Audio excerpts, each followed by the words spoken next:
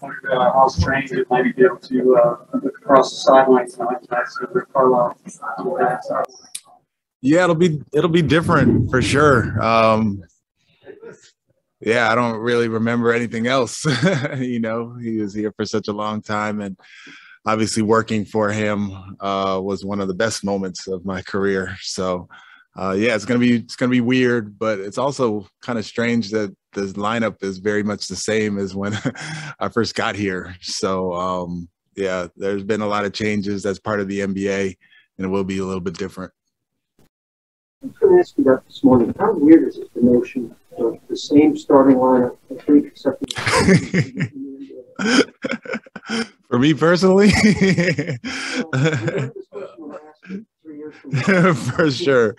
for sure. Yeah, you usually don't see it.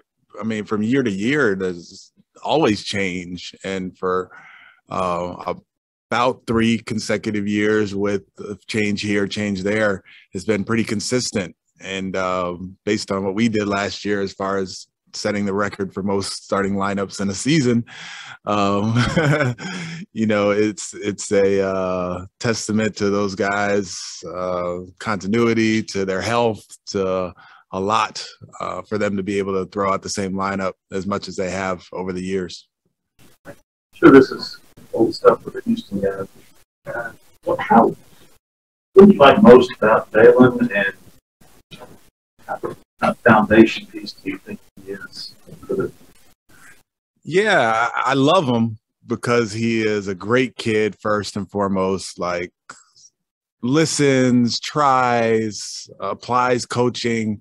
He's a very, very good worker. I mean, almost to the point where we have to, like, hey, that's a little too much, because he'll shoot in the morning, lift, practice, then go home and then come back at night and get more shooting in. So that's a good recipe for a good player. As far as like how he can be as a foundational piece and all that stuff, it's hard to say right now. It's been 3 games in a training camp, and he has a lot of tools. He is a very good learner, very good listener, and has a chance to be pretty good. You have a lot of consistency last year, but one player you did have for the majority of the season was Sterling Brown.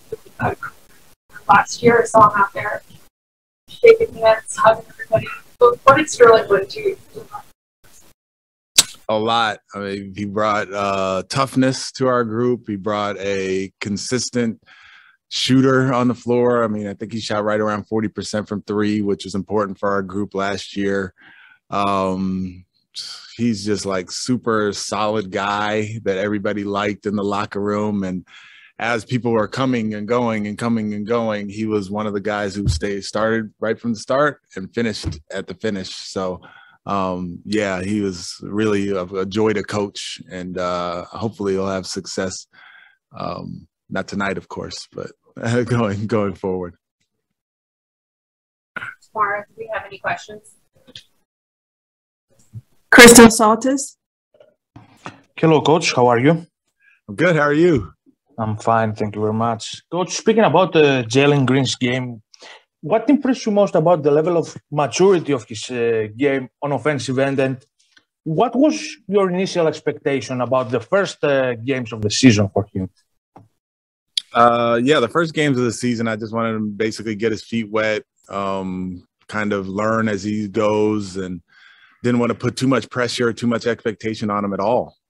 As far as what he did in the last game, it was great to see him bounce back from the 9-point game that he had in the previous game to going for 30 and playing in a very similar way. It wasn't like he was trying to press. It wasn't like he was trying to do more than he is capable of doing. He played very similarly, and the results were different. And if he finds that consistency amongst from game to game, then he could be really good for us.